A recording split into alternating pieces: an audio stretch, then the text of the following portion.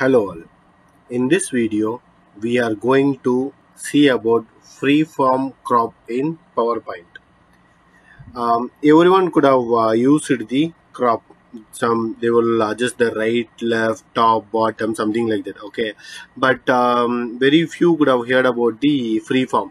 We can crop it in any form, in just like drawing a picture. Okay, so for that, what you need to do is first you need to insert the shape, any shape. Let it be any shape. First, I'm going to insert this rectangle shape. Next, what I'm doing to do is I'm trying to insert the picture. Okay, I'm going to right click format shape, picture. I have previously selected one picture, that's why it's getting pre-filled. If not, you can insert from the picture over here. Okay, now what you need to do is in drawing tools there will be option edit shapes, edit points.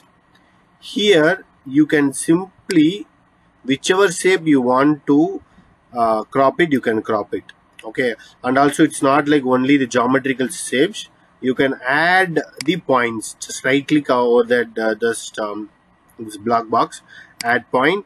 It will be like this. Okay, so you can randomly draw anything. Okay, so edit shapes, edit points, right click, add point, it will come like this.